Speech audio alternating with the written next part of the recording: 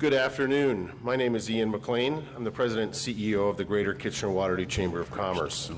I want to welcome you and our viewers on Rogers Cable 20, and thank you all for taking the time to be here today for this provincial election candidate forum. The Greater Kitchener-Waterloo Chamber of Commerce takes its role very seriously as a community partner and advocate for not only our businesses, but the broader business community and our community as a whole. We work closely with our policy committees at the Chamber, community partners like the Immigration Partnership of Waterloo Region, the Chamber Healthcare Recruitment Council, and our post-secondary institutions on issues and important economic prosperity items relevant to our community. As a Chamber, we work with our MPPs that our community does elect. These forums are an important opportunity to hear directly from those that hope to represent us. Today's event is a great forum for our prospective representatives to talk about the issues that are impacting our members, our business community more broadly, and our community.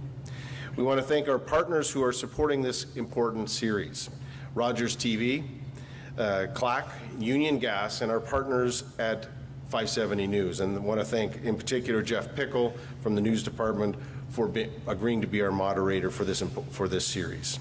And with that, I hand it over to Jeff to take care of the questioning. Once again, welcome and thank you for your attendance.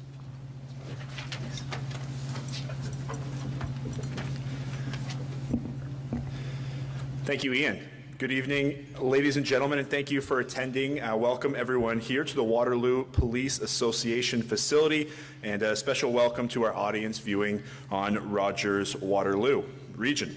This is our first of 4 candidate forums organized by the Greater Kitchener-Waterloo Chamber of Commerce in advance of the June 7th provincial vote. The debate for Kitchener-Conestoga will be held tomorrow at the Woolwich Memorial Centre, followed by the Waterloo debate. That's going to happen Wednesday at Rim Park, and the final forum will be held Thursday for the Kitchener Centre riding. That's going to take place at the Victoria Park Pavilion.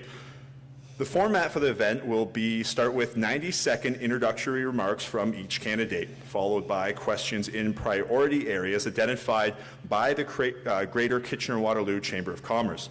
Those portfolios are jobs in the economy, education, healthcare, municipal services, accountability.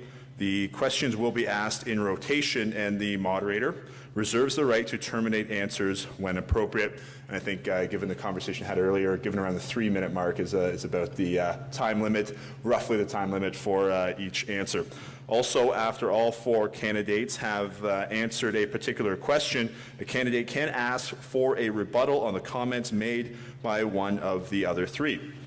Again, the moderator reserves discretion on whether to allow the rebuttal and also to terminate the discussion when required. At the conclusion of the debate, each candidate will be allowed 1 minute for closing remarks, which will proceed in the reverse order from the opening remarks. We will now commence with the 90-second opening remarks. The candidates' order was determined just a few moments ago. We'll begin with David Weber of the Green Party, then go to Fitzroy Vanderpool of the NDP, Amy Fee of the Progressive Conservatives, and finally Sarika Shenoy of the Liberal Parties.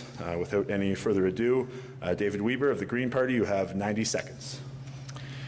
Thank you for giving us your time to look into our party platforms, get to know your candidates here. My name is David Weber, Green Party candidate for Kitchener South Hespeler. I've been a police officer for 30 years, and many of you will know that I ran 4 years ago for the Green Party as well. At that time, I took an unpaid leave of absence to try to represent you. I'm doing it again now with having just recently retired at the end of April. One thing that I noticed in my policing career, the 30 years, is that every party has had a majority government that's been sitting here at the table with me. And I have not seen any real improvement dealing with treatment and assistance for those that need mental health help, affordable housing, dealing with poverty, dealing with drug addiction. These are all things that I dealt with about half of every police day, responding to calls for service for people that were in need that I wasn't able to help. It became very disheartening, and I tell you, I wanted to help these people. and I see what needs to be done to make a difference in citizens' lives, and I know that the best way for me to be able to serve them and to help them is to do it as a member of provincial parliament, to change things in the system so that the quality of life can actually improve for our community members. Thank you. Okay, going second, we'll have Fitzroy Vanderpool from the NDP. I'd like to thank the Chamber of Commerce, 5/7 News, and everybody involved who helped put this together. It's a great idea to let us all hear the parties and note their platforms. My name is Fitzroy Vanderpool, and I'm running for the NDP in the Kitchener South, Hespeler. And, you know, my family immigrated to Kitchener-Waterloo over 40 years ago in search of a better way of life. And I'm thankful we settled in Kitchener-Waterloo. My father took my oldest brother, who was getting picked on as a kid, a young immigrant, up to the Waterloo Regional Boxing Academy to learn how to defend himself. And we learned discipline, self-respect, self-control through boxing, which I'm thankful for. I run a business in Kitchener-Waterloo, small business. I've been running for 15 years. And I have a nonprofit organization that I run called WIPYIT, With Hope It's Possible Youth in Transition. And it works with underprivileged and at-risk youth, teaching them life lessons and life skills. So I'm very happy to be able to impact the community that way. For the youth are the future of tomorrow, so we need to make sure that we have proper leaders to teach them how to go forward in this life, be champion citizens. As a retired professional world champion, I know what it took for me to become a champion boxer, to bring back the first professional world title back to this city. And it's those same features, dedication, hard work that I'm going to use as an MPP for the people of Kitchener South and Hespeler. My platform, the NDP, when I came to the NDP, it was the healthcare system that made me want to passionately pursue the NDP, because they have healthcare and pharmacare they want it for all ages. And I think that's very important. People, healthcare is a right, and I think that's what we should understand. So I look forward to your support June the 7th for a better, fairer, more prosperous Ontario. Thank you. Okay, thank you, Fitzroy. And third, we'll have Amy Fee from the Progressive Conservative Party. Well, thank you, Jeff, for being here today and for moderating for us, and for the Chamber for hosting this important debate. Again, my name is Amy Fee, and I'm your Ontario PC Party candidate in Kitchener South Hespeler. I'm running because something I hear quite often is how unaffordable life has become for hard-working families in our region. They're finding it increasingly difficult to get by with the rising costs of gas, hydro, childcare, and everything in between. These families tell me they are looking for real relief from out-of-control costs and change that will help them create a brighter future for their kids. The Ontario PC Party is committed to bringing real change. That's why we are focused on our 5 priorities that will help people across Ontario. We will clean up the hydro mess by lowering the rates. We will put money back in the pockets of families by lowering taxes and reducing government waste. We will bring good jobs back to Ontario by supporting small businesses, which will allow them to create jobs. We will fix our healthcare crisis and put an end to hallway healthcare. And we will restore trust and accountability in our government. While the NDP and the Liberals have committed to adding billions of dollars to our deficit, an Ontario PC Party government is the only government that will respect your hard-earned tax dollars and bring relief that will help hard-working families and give them what they've been so desperately asking for. Thank you. Thank you, Amy. And finally, Sarika Shenoy from the Liberal Party.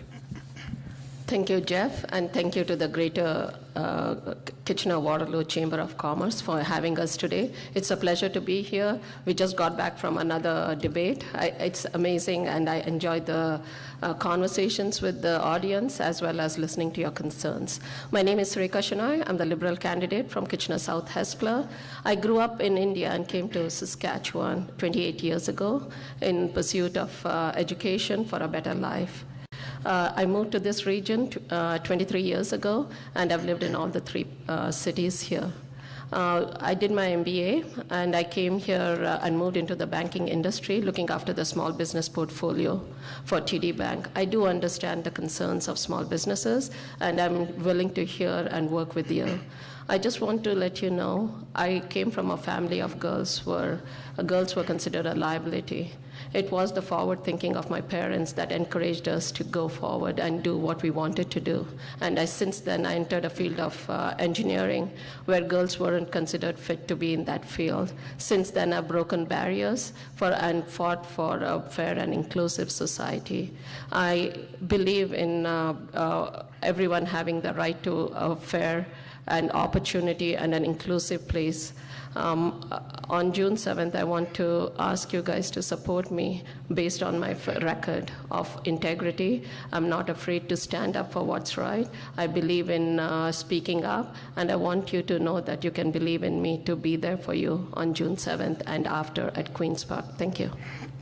Okay, thank you. So we will now get into the question and answer part of the debate. So we will start again with the second person in line. We'll start with Fitzroy Vanderpool, and then we'll continue with this order through the rest of the day. Concluding remarks, again, will go in reverse order when the questions have finished. So the first topic is about municipal legislation. Provincial legislation has created a situation where the region of Waterloo cannot openly tender construction projects to all qualified contractors and their workers.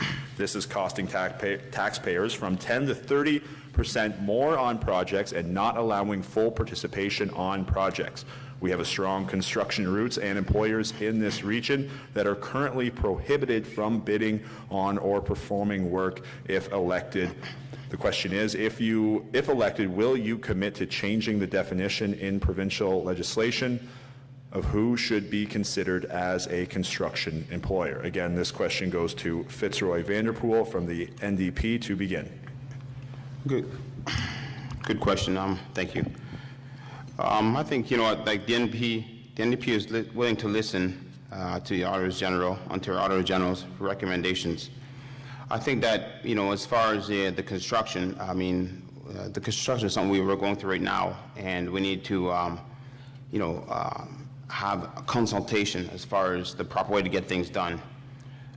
We're looking at, the NDP is looking to restore 50% of funding for municipal transit for improvements to services and more affordable fares.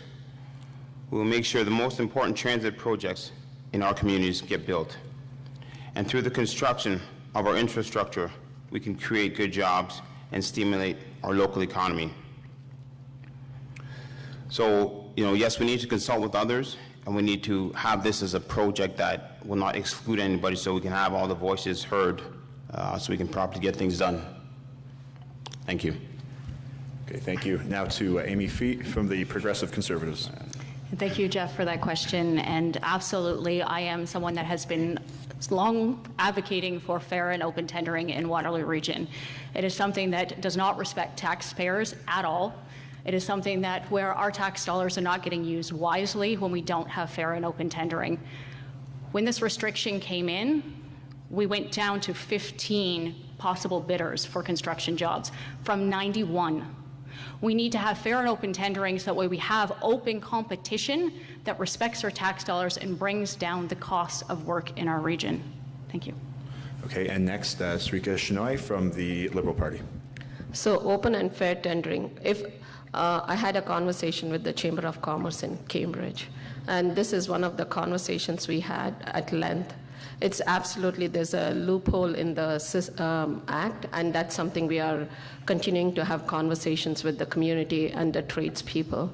So reiterating the point that we did something intentionally is wrong. The committees were established, studied, and sometimes some things get overlooked. The Liberal Party is open to understanding that there was a loophole, and we are working with the parties to address that.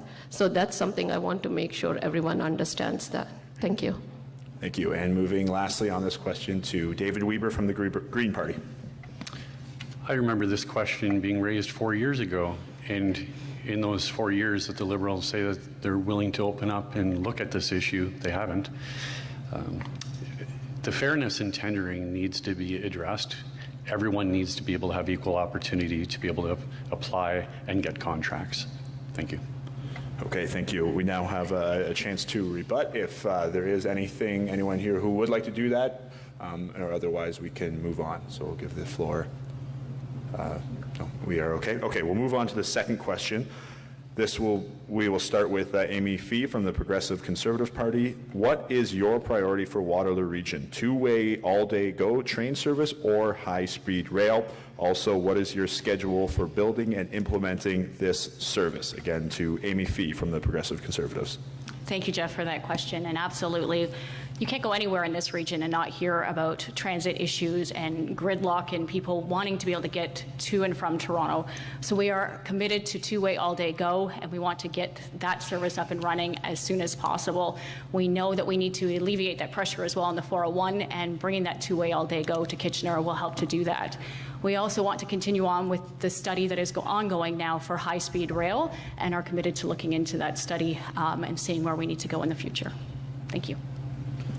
So thank you. Now to Sarika Shenoy from the Liberal Party. As a commuter to Toronto for 9 years, I understand what it means to be in traffic and take time away from your family. So there's no question in my mind. I'm a cheerleader for the GO train coming here to Waterloo Region, and it was a delight to hear that the Transportation Minister made that announcement that we will be having two-way all-day GO train from Kitchener-Waterloo. But the other important thing was also of Cambridge. Cambridge has a huge community that commutes to Toronto, and there was a recent announcement in partnership with the region of Waterloo, the city of Cambridge, and the provincial government and the Liberal government to indicate the feasibility study of having a GO train from Cambridge to hook up to the Kitchener-Waterloo Guelph line. That is welcome news to alleviate some of the congestion on a 401 and to make sure that communities become closer and more opportunities open up for residents in all region. In this region, we have one of the best unemployment numbers right now in this region. But what I also hear from the chamber was there's a shortage of skilled labor right now. Their businesses are not able to find employees. There's a 3,000 shortage of skilled labor. Having all this GO train, high-speed rail, etc., will only make communities smaller and have more opportunities for people to come here and go the other way to Toronto or London. So those are welcome news, and absolutely it's a priority for me. Thank you.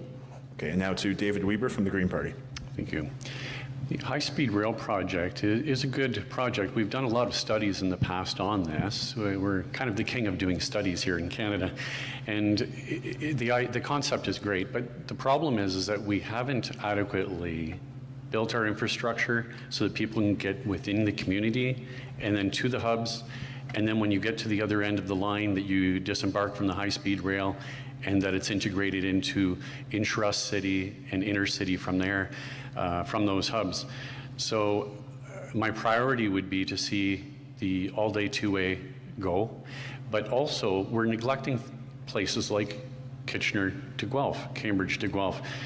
I have a brother that for years has worked in Guelph, lives in Kitchener. That is totally without any public transit. We need better intercity connections like that. We also need to electrify our GO. We need to do that to get towards 2050, where the Green Party wants us to be carbon neutral in all of our transportation. We're the only party that is that aggressive in wanting to be carbon neutral. Everybody's talking about reducing targets, so much be below 1990 levels, et cetera, 80%, whatever. Nobody is saying 100% or how they'll get there. The Green Party has the dedication to implement it and the plan of how to get there. Thank you. Okay, excellent. And now, last on this question will be Fitzroy Vanderpool from the NDP. Thank you. Thank you for that question. I believe the two-way all-day GO transit is a very important project, and it's in the process of being implemented right now. Two-way all-day GO from Kitchener-Waterloo to Toronto to Niagara Falls, I mean, is important, but we can't leave out places like Cambridge and Guelph, all these small towns, because they're going to be a part of, they can be a part to help with the cost of it all. but it's also important because, like I said, they're a part of our circle of what's going on. I think, you know, like I said, for this, we're looking to, along with the two-way all-day go, the NDP is looking to restore 50% of municipal transit for improvements to services and more affordable fares. And, you know, through most of the infrastructure and construction that's going on, we can create good jobs, good local jobs, and stimulate the economy. So I think it's a good thing right there. Thank you. Okay, excellent. We now have a chance for rebuttal, if anyone would choose to. Yeah, absolutely. Thanks, Jeff. I just want to make sure that we know that the PC party leader didn't want to, said he would stop the LRT in Hamilton, Niagara Falls. He would put a stop to all the rail transit projects. I just want to make sure that is, if here my colleague here says she's going to do that, what would her position be with her party leader who has said he would not, he would put a stop on that? Would he change his mind again, or what is the conversation? Thank you, Sharika. So we are absolutely committed to our LRT project in Cambridge. We are committed to bringing two-way all-day go to Kitchener. And as your MPP for Kitchener South Hespeler, I will definitely be one who will be advocating to make sure that we get a GO train service to Cambridge as well, because we know that we need to be opening up the 401 and making sure that life is more easier for families who need to commute, but also to move goods on our 401 as well. And having that train service and the LRT service will just make our roads that much more open for goods to travel as well. Okay, thank you. I think we'll terminate the conversation on that question there. We'll go on to the third question under the municipal category. This question will begin with an answer from Sharika Shenoy from the Liberal Party. That question being, does your party support a basic income program in Ontario? If not, what reforms would you propose to the current Ontario Disability Support Program and Ontario Works? Sharika Shenoy from the Liberal Party. Thank you, Jeff, for the question. I'm glad you brought up the basic income program. Actually, the pilot is underway in 4 areas, in Hamilton, Lindsay, Brant County, and one more city I can't remember. But the 4 places, the Ontario Liberal Party has already got the project underway, and we are waiting to hear. It's a 3-year pilot project, and we are waiting to hear the report back from the income project. The one thing I would say, the basic income is something which will help reduce poverty. It will be one step in the right direction in our poverty reduction program. We need to make sure that people don't have to worry about food or rent. This is something that will help reduce the stress. We want to address issues at a basic level, fundamental grassroots level. That's food on the table, thinking about rent, and prescription drugs. We have the right solution and the right strategy, the long-term vision of how to tackle poverty reduction. And this is what we are doing. So basic income is a project that the Liberal Party has already advocated. It's already in place in terms of what we are hoping to get positive results out of that. That could put, that we could implement the solution province-wide. This will help reduce mental health issues as well, because these are the stress that it creates on families about not having enough income to put food on the table or pay for their rent. That is the other reason this Liberal Party introduced the $15 minimum wage, which actually lifted the people up to the living wage, which is $16. We are still below that. We are on a process to make sure that the living wage is the minimum wage, but right now our party has implemented $14 minimum wage, and we are on the process of implementing $15 in January of 2019. This will help in all the process. We are talking about the basic income, the free prescription, the OHIP. Everything will be a step in the right direction to help alleviate the concerns of the working poor and the middle class. Thank you. Thank you. And now next to David Weber of the Green Party. The basic income guarantee is something that the Green Party has been advocating for a long time, and it is one of the things that attracted me to switch to the Greens after being a lifetime member of the Conservative Party. And like most police officers, law and order, that's where we seem to put our roots. At least that's where we have. I know very many that have switched away from that because we see from policing how poverty and homelessness, lack of mental health care, drug addiction, also often being self-medicating because of mental health being neglected. We've seen these problems not being addressed and how our not responding costs so much money. If we actually help people out of poverty with a universal basic income, a basic income guarantee, their health, everything improves. We've seen it in some case studies here. We are doing one now that involves just Ontario Works and ODSP. If we would have expanded that project to include people such as single mothers staying at home that want to stay another year or two at taking care of their children, while their husband is maybe not making a large income, she would have the flexibility to stay home, or vice versa, all depending on who the person would be that is the primary bread earner, so to speak, out of the home. The universal basic income would reduce administration costs, dealing with different governmental programs, and it would benefit everyone, not just those that are working at precarious employment or low-wage jobs. The project should have been broader based. I'm curious to see how it pans out, but I do believe that it should be universal for everyone. Thank you. Thank you, David. And next to Fitzroy Vanderpool from the NDP. Okay, so universal basic income is a very interesting one. I mean, because with one's income, it can adjust to their lifestyle for affordable housing, or can lead to help alleviate mental illnesses, all these things, homelessness. I think that one thing that the NDP has been for over 2 years working towards trying to get the minimum wage up to $15, which is still below a good wage of living. It's tough for a lot of families when they've got house rent to pay, bills to pay, kids to raise, to try to get by on $15 for an income. Small businesses are the backbone of the economy in Ontario. And once we have the small businesses out there, and once they flourish, once small businesses flourish, so will the economy. Good way with that is to, like I said, as we are, the NDP is working towards bringing the hydro back into the hands of the people, trying to get people to save 30% on the hydro bills. That in itself will also help small businesses, because then they can give small businesses a chance to grow, so they can have more employees, so we can have more workers in the field. The NDP is looking to work with small businesses to create good jobs and support our local communities to build a more prosperous Ontario. Small businesses contribute approximately 20% of Ontario's total GDP.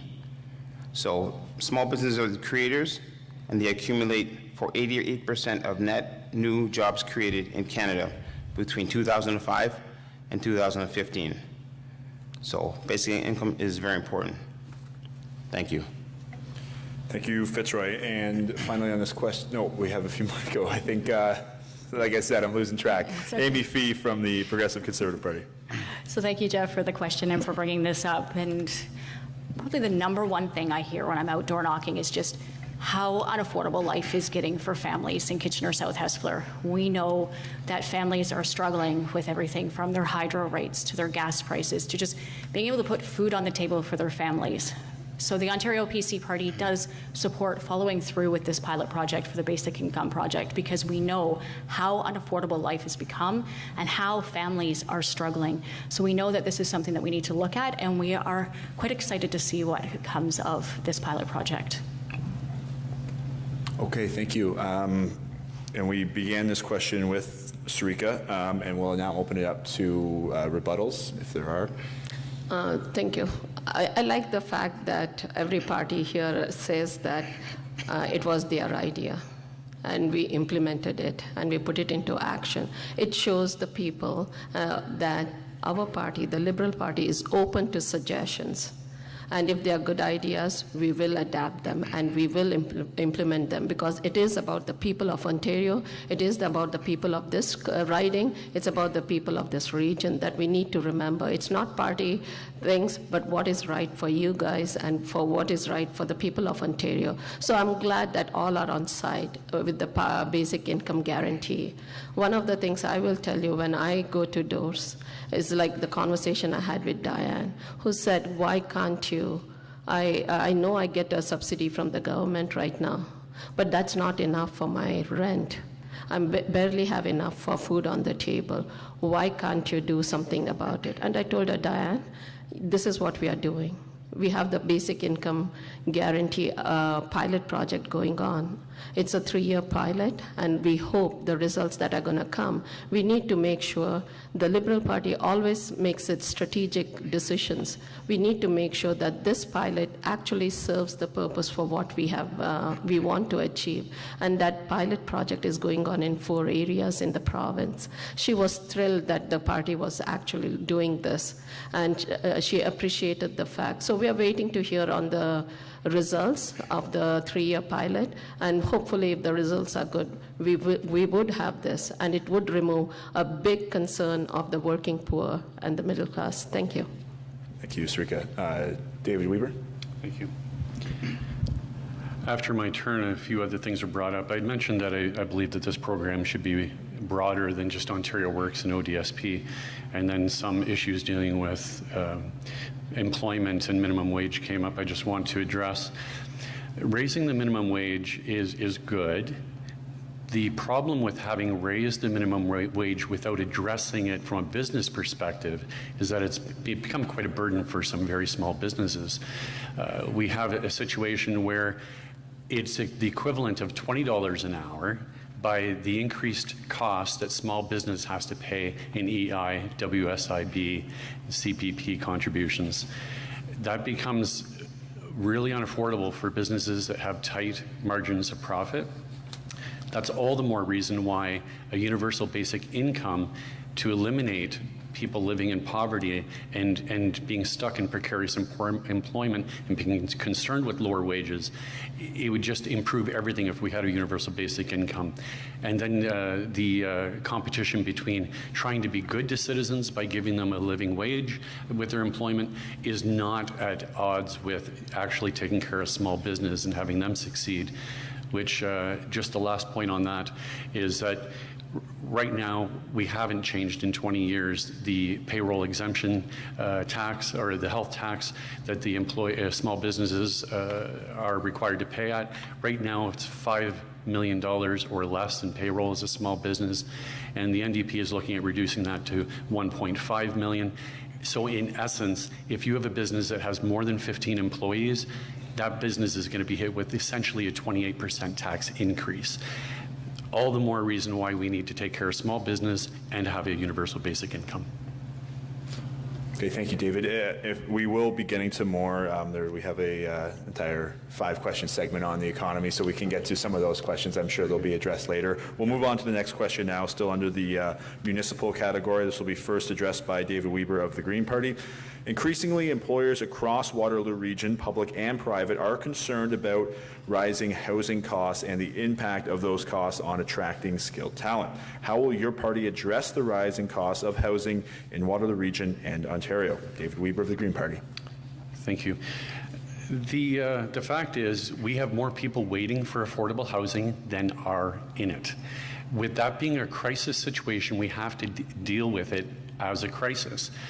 The provincial government has downloaded to the municipalities the responsibility of bringing out affordable housing and, for the most part, running it, paying 45% of the cost associated with that. Municipalities do not have the money and the resources available to respond to such a magnitude of a housing crisis that we have. In order for us to address it, we need to legislate province-wide that all new housing construction will have 20% affordable housing. That is below the average cost of housing, so that it is affordable.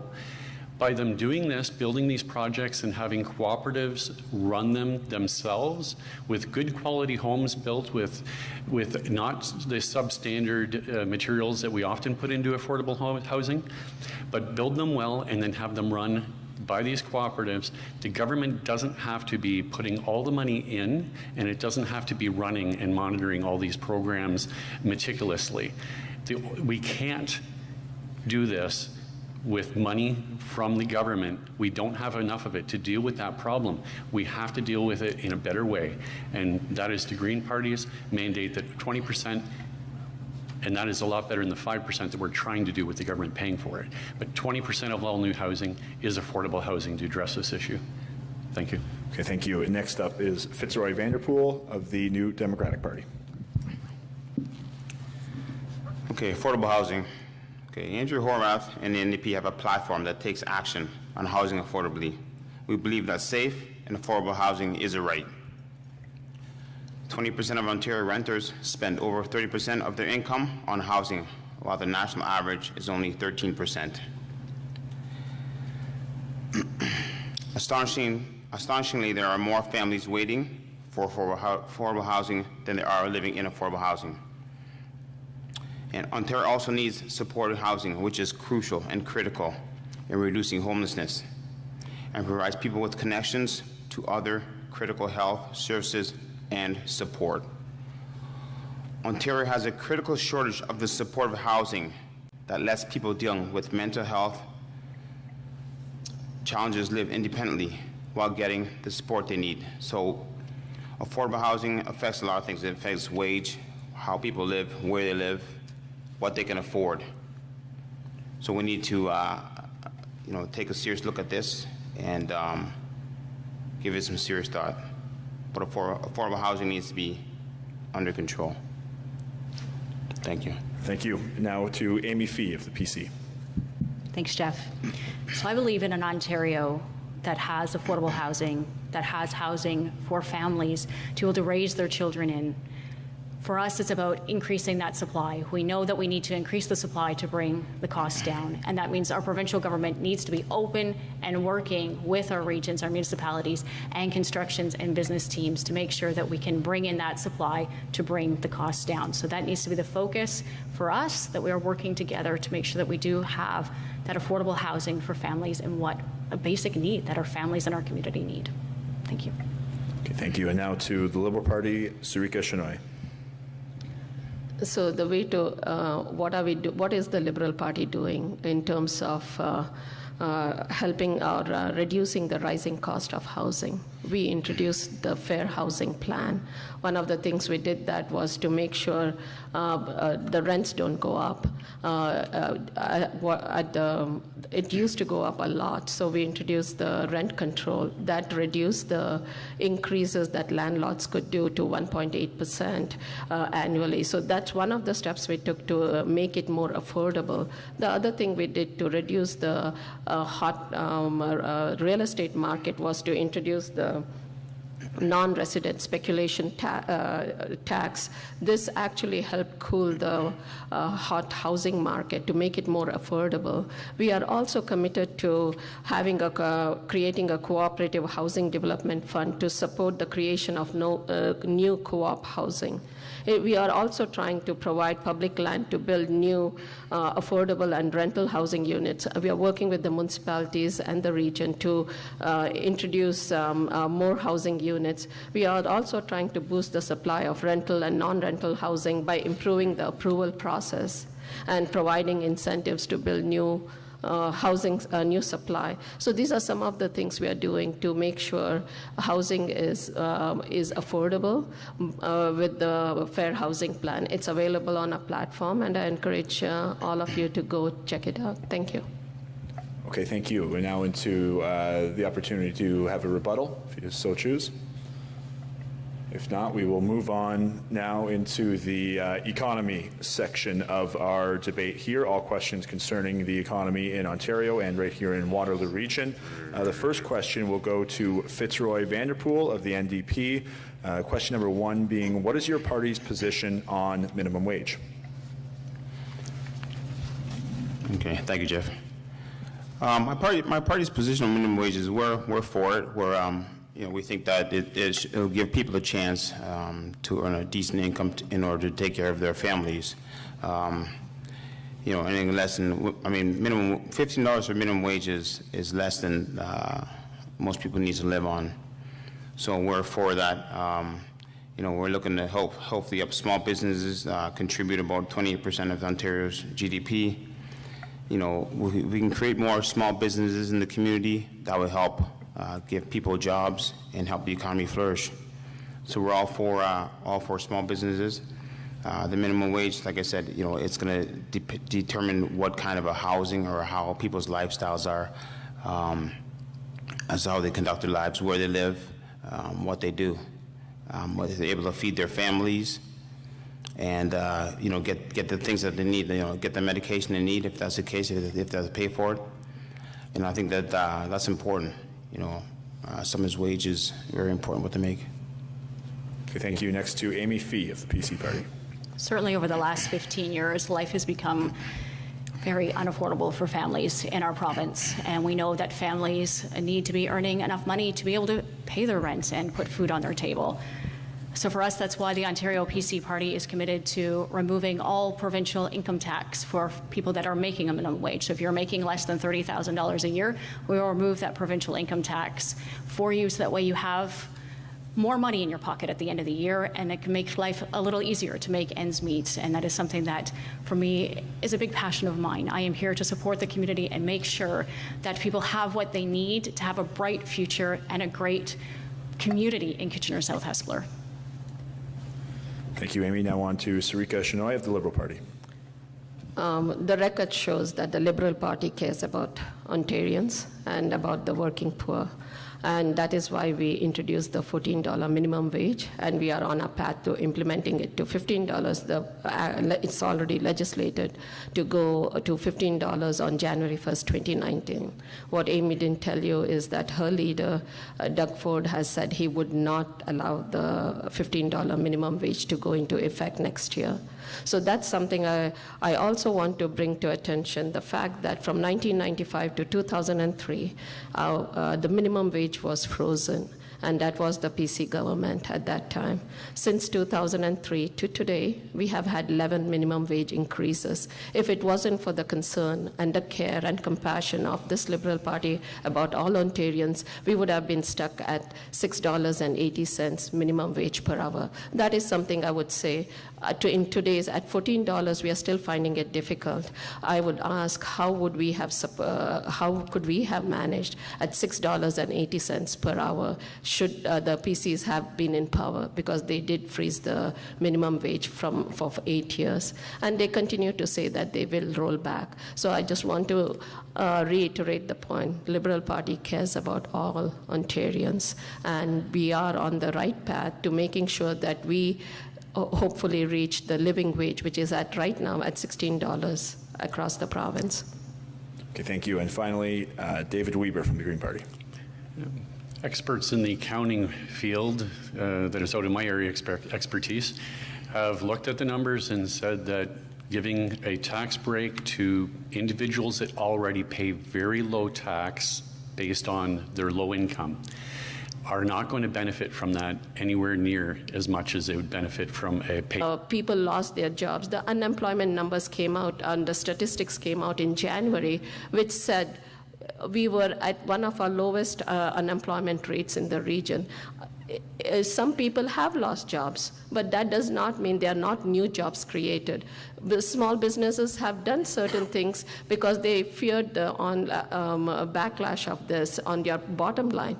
But as the transition happens, I know they will come back and do the right thing because it's customer service that they're facing. If they cut jobs, cut hours, it's a customer service, and that's something small businesses don't want to do. It's important to provide the right customer service, and I believe it's a sudden knee-jerk reaction to the minimum wage, but they will be bringing back the employees. And it is something the businesses are doing. So I don't want us to feel that the Liberal Party did not understand the pain or the stress of this, and we have implemented many incentives to small businesses to cope with the transition. Okay, thank you. Would you like a rebuttal as well? Okay, Yeah. Fitzroy. Oh, please. All right, thank you. Yeah, minimum wage is an interesting thing, you know, and how much is, you know, enough for a family to live and to get by on. I mean, like I said, we said $15 an hour. Making $15 an hour is difficult for some families to get by on, right? Just making $15, they got to pay the rent, they got to pay their insurance, they got to feed the kids. And, you know, yes, it can be tough, difficult for families to get by on that, especially when $15 is below the minimum wage, the wage of living a decent lifestyle. 20% of Ontario renters, like you said, they spend over 30% of their income on housing, you know, while the national average is only 13%. You know, one of the things, like I said, the New Democrats is looking to bring in is we want to bring in a free child care for anybody making $40,000 or less, and $12 for all others, because child care is also, you know, something that's very difficult, you know, to pay. It gets expensive when you add up the bills monthly. So the minimum wage issue is a big one, and it's an interesting topic, but I thank you for your time. Okay, thank you. I think we'll move on to the next question. This one, the answers will begin with Sarika Shenoy of the Liberal Party. This question is a little bit longer as well, so just make sure maybe a little extra attention is paid. Okay, so the question goes, for the past 5 years or longer, the Ontario government has informed its many transfer partners, such as post-secondary institutions, hospitals, municipalities, and other community service providers, that restraint would be required until a provincial budget was balanced in 2018. Finance Minister Sousa claimed the budget was balanced in 2017. However, he has now predicted deficits for the current fiscal year and for 5 to 6 years in the future. How does your party propose to address ongoing budgetary deficits in Ontario? And again, we'll begin with Sarika Shenoy of the Liberal Party. Thank you, Jeff. Deficit, I had this conversation yesterday about deficits. We always have to make smart investment. We did balance the budget this year, and if we wanted to just buy votes, like people have said with our some of our policies, we could have gone and just pretended that, you know, we don't want to do anything and carried on with a balanced budget for the next 4 years. We didn't do that. We do what's right. We believe in care, and we believe in compassion for all Ontarians. We wanted to make sure all Ontarians benefit from a thriving economy. Businesses are prospering. There's no, it comes out in the record profits that we see in the markets. What we didn't see is all Ontarians benefiting from this, and that's why we introduced the OHIP Plus for 25 and under, free tuition for students, so that they can go to school and get the education they want to achieve their full potential. We also increase the minimum wage to help all Ontarians. Now, when you do this, there is costs involved. Long-term strategies, we look at long-term strategies. I always say, be strategic in your implementation. No business does any of their improvements without looking at the long-term vision of what their business wants to achieve. Similar concept is utilized by the Liberal Party when we do any of our investments. If that means we have to go into deficit, so be it. We are not afraid to take on deficit to make to grow the economy, to help all Ontarians move forward. Our economy is doing so well. It's outpacing the G7. It's outpacing all the countries, and that is something we need to be very proud of. There's a shortage of labor in this region. We have to be proud of that, you know, this region is creating jobs, is thriving in it's the Silicon Valley of the North.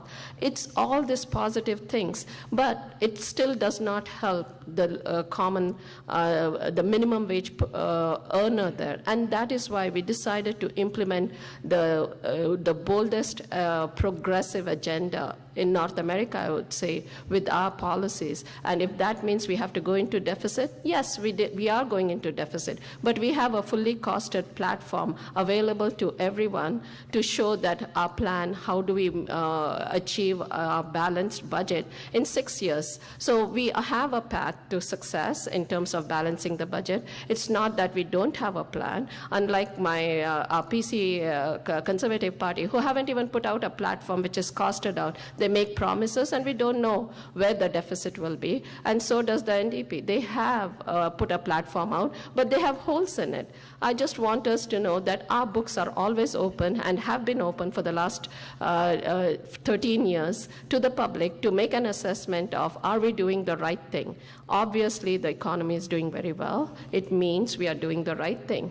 Again, I say that this party is all about care and compassion for everyone, and that is why the next step we are taking is about moving forward with investments in people who actually can benefit from the thriving economy, and that's why we are going into deficit. Okay, thank you. Next to David Weber of the Green Party. Thank you. I had mentioned that in being a police officer, I had seen half of our time, half of our day responding to homelessness, mental health issues, drug addiction issues, people that are in poverty. This costs an enormous amount of money. We have people that we are taking under the Mental Health Act because they're in stress, crisis, up to the hospital. They go through the admission process with the intake, the nurse, the doctor, psychiatrist that does not do a full evaluation but gets to the point of these people saying they're not suicidal, and we send them back out on the street. And we have some people, it's costing $1 million a year just to keep the status quo and not help them. That's a lot of money wasted that we can actually be doing things on the front end to help people. This is an example of the many things that I see for wasted money. It's not that we don't have money. We can just reallocate it smarter.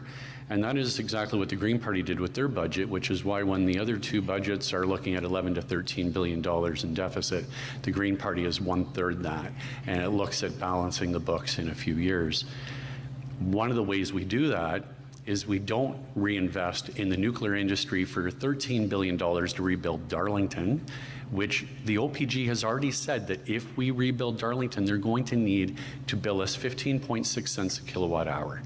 That is going to triple our hydro rates or increase our debt and taxes. And the Liberals just made us a $60 billion debt by subsidizing expensive hydro, subsidizing it. And we want to continue on this path, apparently, if we elect the Liberals or the NDP that say they're going to continue to subsidize, the Conservatives that say they're going to keep the rates low, when they're all invested in nuclear.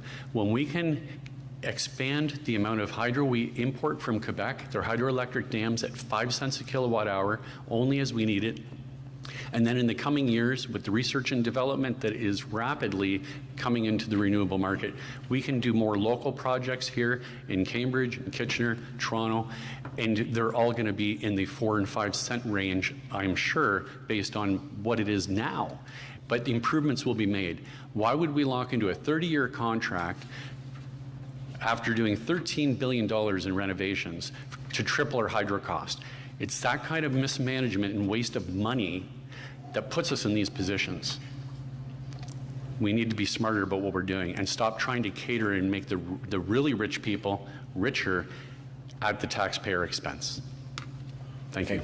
Thank you. And we'll now go to Fitzroy Vanderpool from the NDP. All right. We're talking about restraint and budgetary deficits. You know, all that comes down to, like, we got to supportive housing is crucial to reducing homelessness and provides people with connections to other critical health services and supports.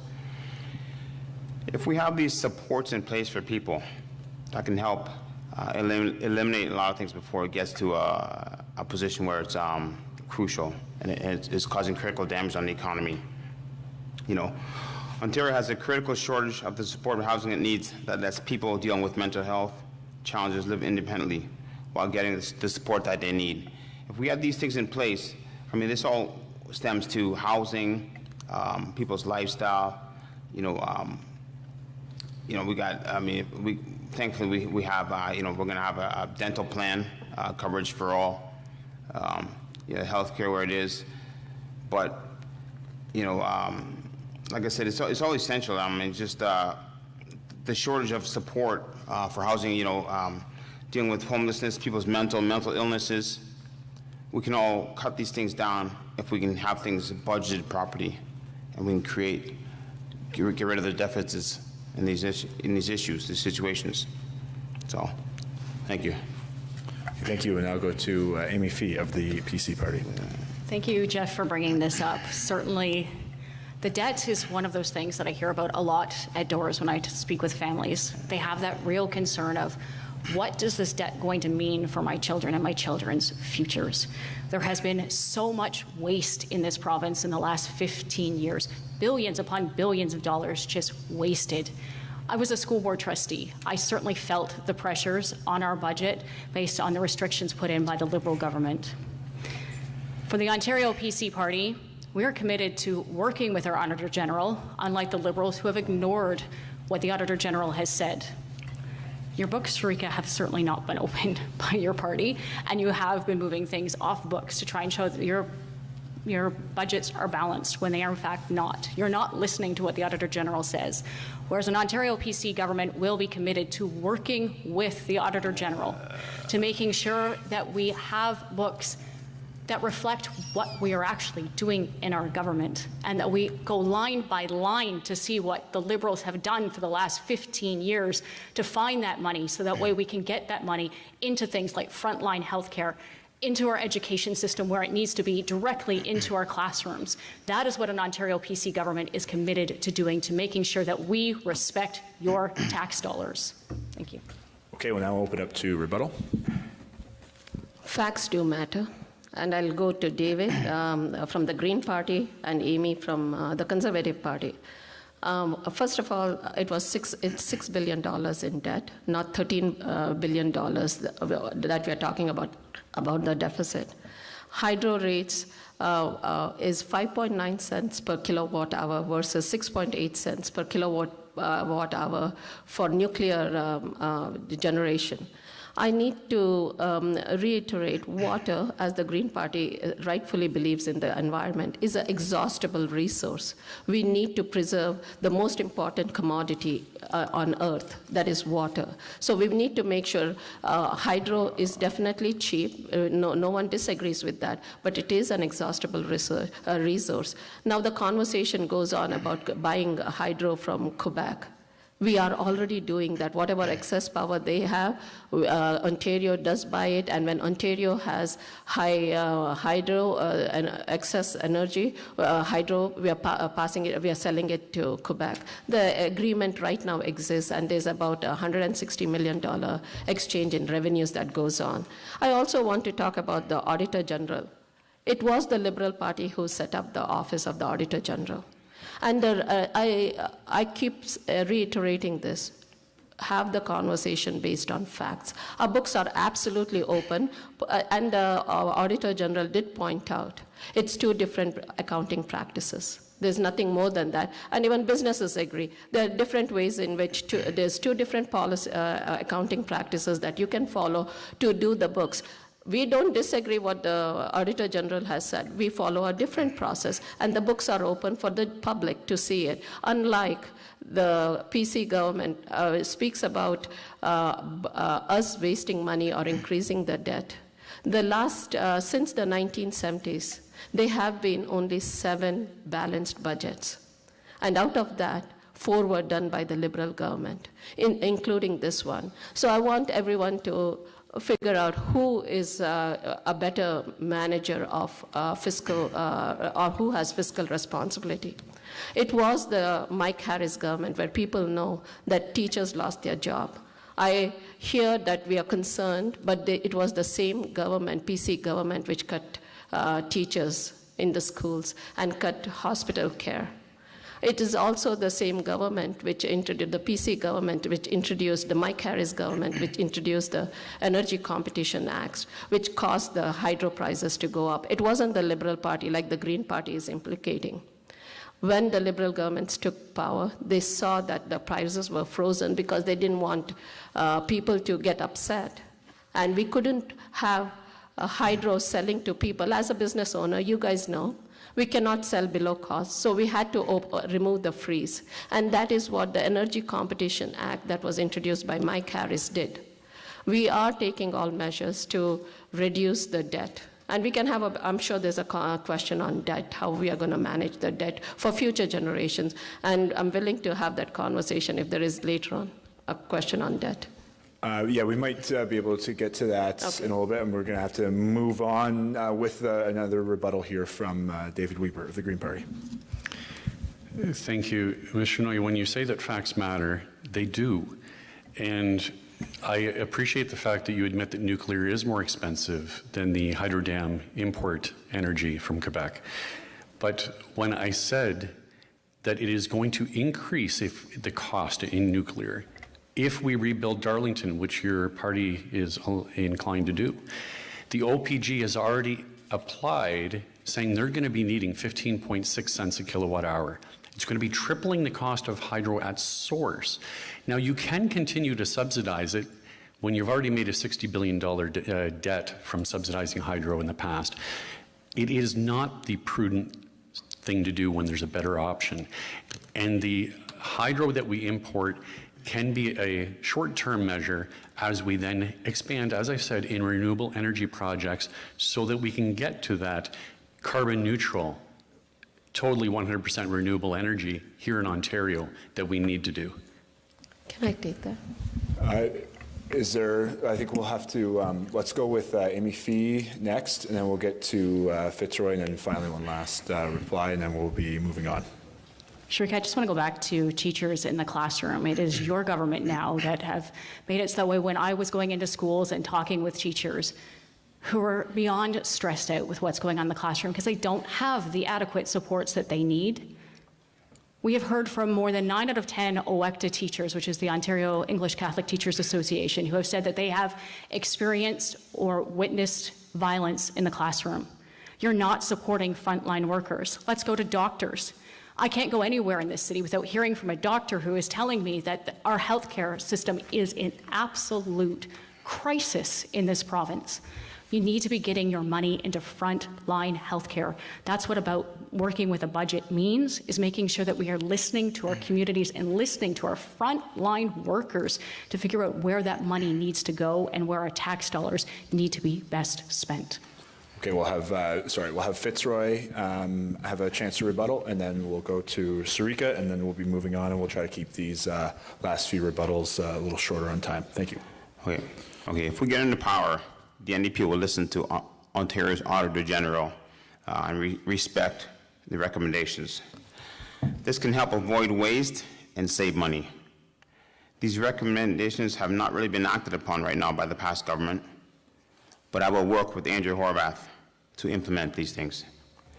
The Auditor General suggests us to ensure that money is spent properly and invest the savings into services.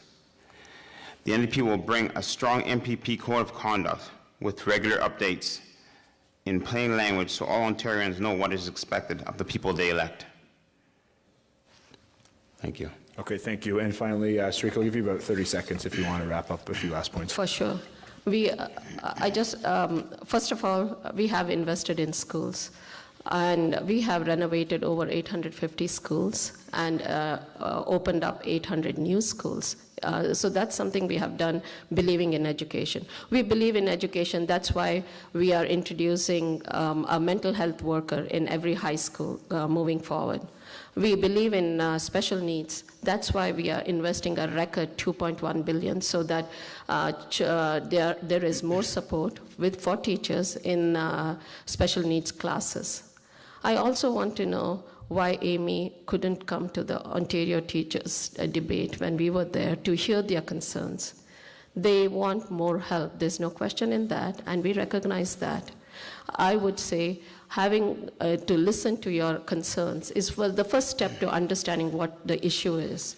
When we go there and we hear their concern, they say, you're in the right step. You're going in the right direction. We need a little more help. And that's something we have already committed to in our budget. Thank you, Sarika. $2.1 billion. Sorry, I'm going to have to just stop this here in the matter of time that we have. We are over halfway done, and we still have a number of questions to go. So that being said, without trying to limit anything too much, we could possibly shorten answers a little bit. Now will give us some more time for rebuttals, but we are doing well, so we'll keep on moving on with this debate, and we'll go on to question 5. We will start with an answer from David Weber of the Green Party.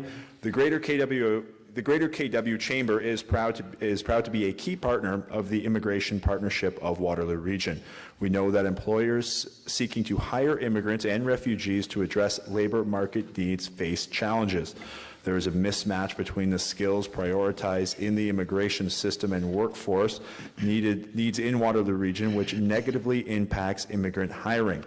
If elected, are you committed to working with the Immigration Partnership and the business community to address this workforce gap? Again, we will start with David Weaver of the Green Party.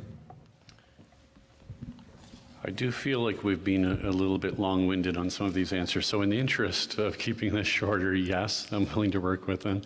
I think it's very important that we have equivalency certifications that are set in place, and we know maybe a little bit better in advance of what people's qualifications and skills are and what's accepted from what country when you're being an immigrant into the country.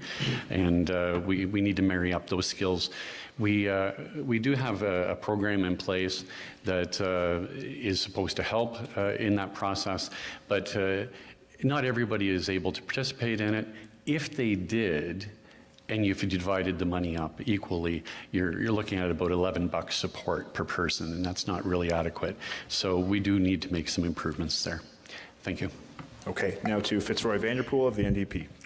Okay, I believe it's an important topic, immigration and partnership, because this Kitchener-Waterloo Hespeler is a diverse community, so we need to make sure that we welcome immigrants into the country, and we keep everything so that they can learn, so they can adjust to the community for housing, for schools, for jobs, right? So it's only important that they get a fair chance to also get a job and work, and to be productive in the community. So, thank you. Okay, thank you. Amy Fee from the PC Party. I'm absolutely committed to working with immigrants and Immigration Partnership in our community. We need to be working with our frontline businesses and making sure that we know where those gaps are and working together. And that's what about having an Ontario PC government is all about, is making sure that we have those conversations and the dialogue back and forth to make sure that we are supporting not only immigrants, but everyone in our community and our businesses. And that is something that, as an Ontario PC party, we are absolutely for. Thank you. Sarika Shenoy of the Liberal Party. I am an immigrant here. As I mentioned, I came 28 years ago. So I understand the struggles new immigrants face. The Liberal Party recognizes that. We have the Ontario Bridge Training Program that we have implemented so that people, when they come here, new immigrants, the immigrants, when they come here, there are a lot of them who are very qualified people, but are unable to join the workforce, whether it's language barriers, whether it's certification, whether it's something else. So this is what the Liberal government has done, is the Ontario Bridge Training Program to help them transition into a new culture.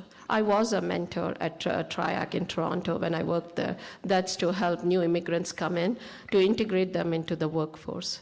The cultures are different. Sometimes it's minimal help that they need. The language is an issue, and we have ESL classes and bridge training classes for new immigrants coming in. So there is a lot of help out there, but we need to do more.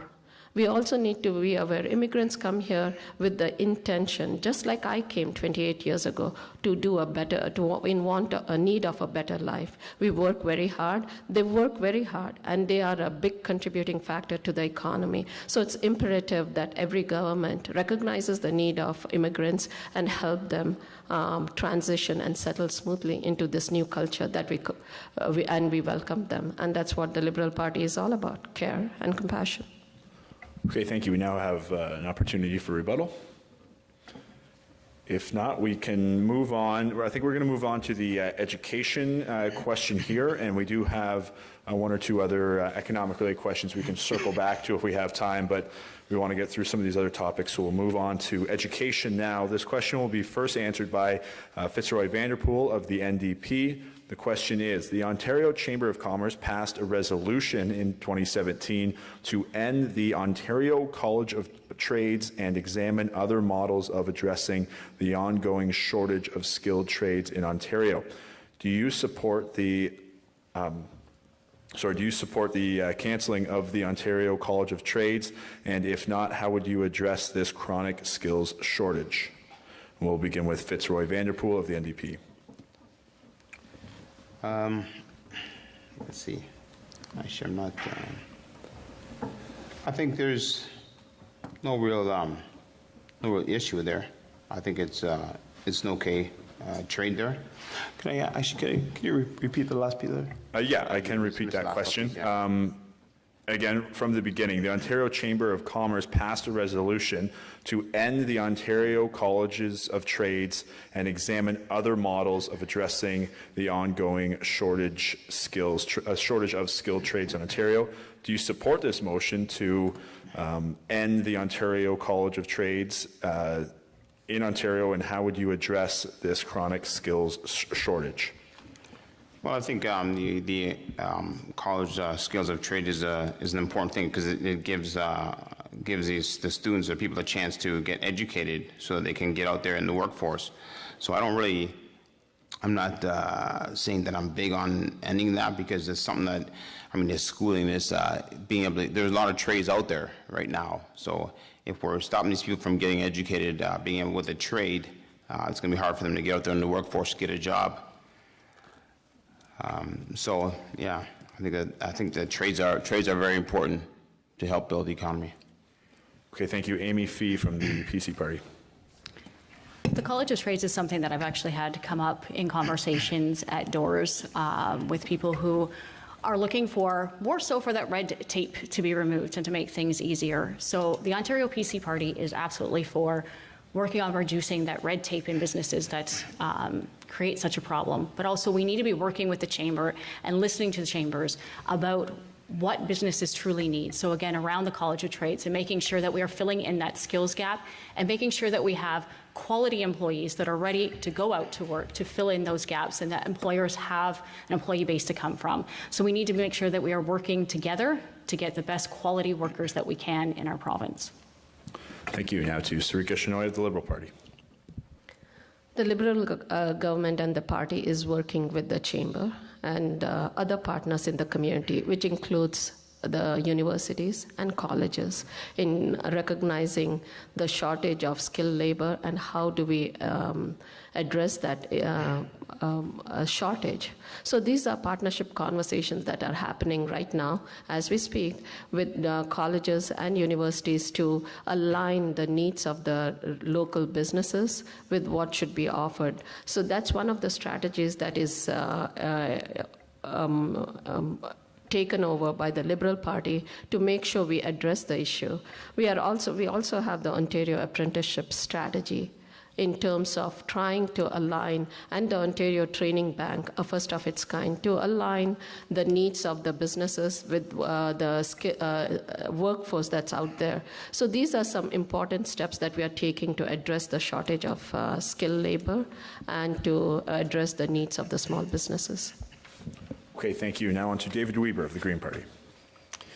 One of the hurdles that we need to overcome is the inability we have right now in the system of matching up people that want to be apprentices and who's available to mentor them. We need to leverage the Ontario College Enrollment Service to help people get connected. One hurdle that the employer has for wanting to take on apprentices is that for 6 weeks of the year, for several years, someone that they're training in the trades disappears to school. It's a lack of income to the business. It's a loss of money. We need to consider that perhaps one way of addressing that is giving incentives to employers to actually mentor the apprentice, but perhaps maybe a less costly and equally beneficial way would be if someone is mentoring or being an apprentice after they become a journeyman, staying with that company for about the same length of time as what it took for them to become certified would be a way of guaranteeing to the business that it's worth their while in training people. As it stands, we have people that get trained and then they get lured away to more lucrative businesses, and the company and the mentors that have done all the hard work in getting you certified then have to start all over again. And that's not something that's overly appealing. So a lot of them, they're looking at bringing people in from foreign countries, you know, bring them over from Britain and stuff, because we don't have to deal with the training issues then, and having the employee being gone, doing training, and then disappearing at the end of it. So that's something that I would like to see improved. Thank you. Okay, thank you. And we now have time for a rebuttal. If not, we will move on to questions about healthcare.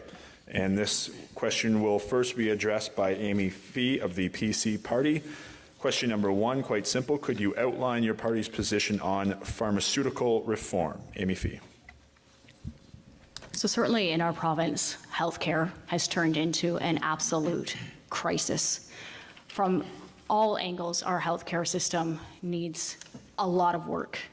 When you talk to patients who are struggling to get into their doctors for wait times, to fill their prescriptions, then you talk to frontline workers, whether it's a PSW or a nurse or a doctor. They're talking about the issues that are happening every day for them.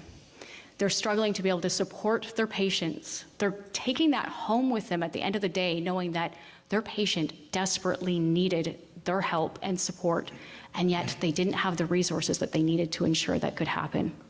So for our party, we need to make sure that we get money into frontline healthcare, that we are working with our doctors, our nurses, and our PSWs to find out what is actually needed on the ground, that we also make sure that children under the age of 25 have the option to get their prescriptions. We need to make sure that we are making a healthcare system that is growing and vibrant again, that doesn't have 8, 12-hour-long waits in an ER because there's hallway healthcare going on, because there is nowhere to put someone in our hospital. We need to build our long-term care beds. We are promising to build 10,000 long-term care beds in the first 5 years, or 15,000 rather, and then 30,000 in the next 10 years. We know that this is a necessity for our province. We know that we need to get money back into frontline healthcare, and we know we need to end this healthcare crisis that is going on in our province. Thank you. On to Sarika Shenoy of the Liberal Party. Pharmaceutical care was the question, if I'm not mistaken. That is correct. Right. So we have already introduced OHIP Plus for 25 and under to make sure everyone has access to prescription drugs when they need it. We are also introducing pharmacare for 65 plus. Next year onwards, so that all seniors do not have to pay. Pharmacare is free for them right now, but what we are introducing is they don't have to pay for the $100 deductible that they need to do.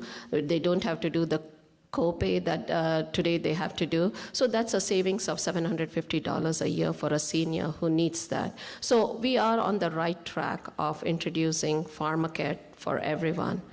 Our leaders' policies of universal pharmacare here is something that the federal government took upon and is now looking at a study to introduce universal pharmacare across the country. That is something our party and our leader is not afraid to put forth bold agendas so that we can all prosper. So that's our stance and our policy. We have already introduced pharmacare for 25 and under. We are in the process of introducing pharmacare for 65 plus. So we are on the right track of making sure everyone has access to prescription drugs. Okay, thank you. On to David Weber of the Green Party. Canada is the only OECD nation that has a healthcare system, like OHIP, that does not include pharmacare. The only one.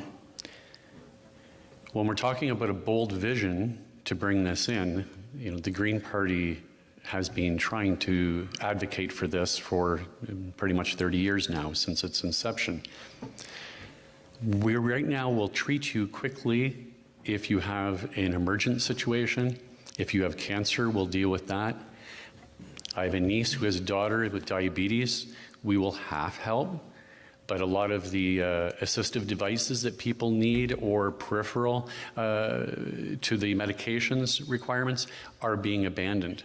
And then it seems like anything above the neck up when it comes to your eyes, your hearing, your mental health, getting counseling and social assistance for that before a crisis situation, nobody cares. The Green Party wants to have mental health included in our healthcare system, as well as pharmacare and, of course, dental. So, thank you. Okay, thank you. Now on to Fitzroy Vanderpool of the NDP. All right. Healthcare and pharmacare are hot topics right now. I mean, right now, you know, basically we have the hospitals with a lot of overcrowding, medicating people in the hallways. And we want to try to alleviate those things because it shouldn't be like that. There should be, like I said, about 85% capacity for safe operating for hospitals. You know, it would get difficult when if somebody, you know, is in an emergency situation. One of the kids I spoke to at the schools there, they broke their knee wrestling, and they had to get into the hospital, and they ended up waiting until like 12 hours to get that knee looked at and fixed. I mean, it shouldn't be like that. They shouldn't have to wait that long. So we need to end this, get the hospital crisis back in check. Dental care, like I said, the NDP is looking to have dental care covered for everybody. So for universal dental care, I think that's very important. You know, we're looking to create 2,000 new hospital beds and shorten surgery wait times. So these are some very important issues that we need to get looked at, and hopefully, you know, we'll get this in check very soon. Thank you. Okay, thank you. We have an opportunity for rebuttal if we do want to take that up. Yes. Okay, go ahead. I keep hearing, I get troubled when I hear our healthcare system is in crisis. It is not. We have improvements to be done. We are investing in healthcare. I'm not sure, I am very proud of OHIP. The fact that we can enter into a hospital or go access anyone, regardless of your financial stability or what your income is, that you can go in to any part of this province and have access to healthcare is something I'm very proud of, and it's also something Canada is very proud of. I cannot imagine not having OHIP, universal healthcare here. Hallway medicine, I keep hearing that. There is, right now in Cambridge Memorial Hospital, we are just opening up a new wing. It costs money, and we are in the process of opening it up, and that will address the wait times for this region. We are also doing we are looking at other models of care, like telecare, virtual care, and we are trying to see what are the different models of care out there in the European countries that they use to see how we can benefit from them. We are a government and a party that's open to looking at new models of care as well. Healthcare is not in crisis. We need to do more. I don't want us getting fearful that if I go into the hospital, I won't get care. That is absolutely not the case. We will get care. We are working on improving the healthcare system, and we are looking at how to make sure every person, whether it's through OHIP Plus, which is the question was on pharmacare, and I want to revert it back to the question that was asked. We are doing everything we can to help our younger generation get access to Medicare, prescription care, and to the 65 plus next year, and we are moving in the right direction. And change takes time. We need to do things slowly so that we can make sure processes are implemented properly, not in haste or make hasty decisions without understanding the implications of what those actions are.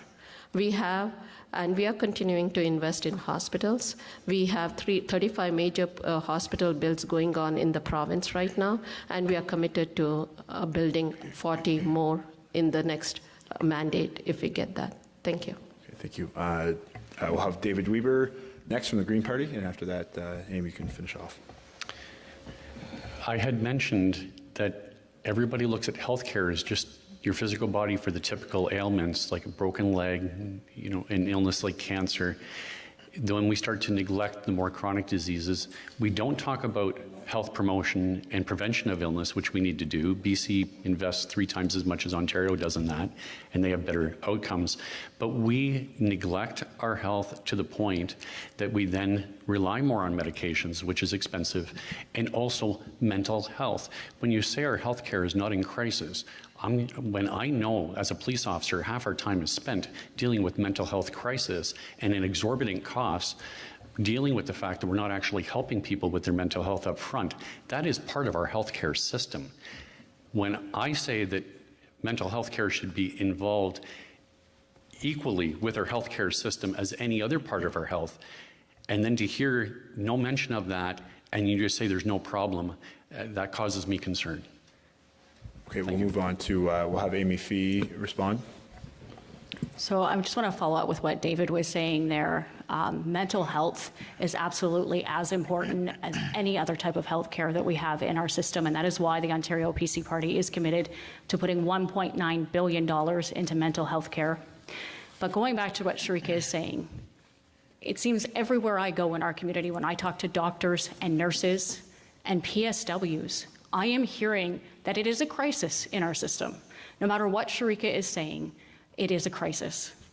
They are struggling to keep up with the demands of the job. They are struggling to have the resources that they need to help their patients in a timely manner. There are wait lists galore in this province. And I heard from a family who had a loved one go into the ER at Cambridge Memorial. They spent 8 hours sitting in a trauma room at Cambridge Memorial without a pillow. They continually asked for a pillow and were told by the nursing staff that they don't have 1 pillow per bed. This is not the kind of healthcare system that people in Ontario deserve. Thank you. Okay, and Sharika will give you about 30 seconds to wrap up this segment.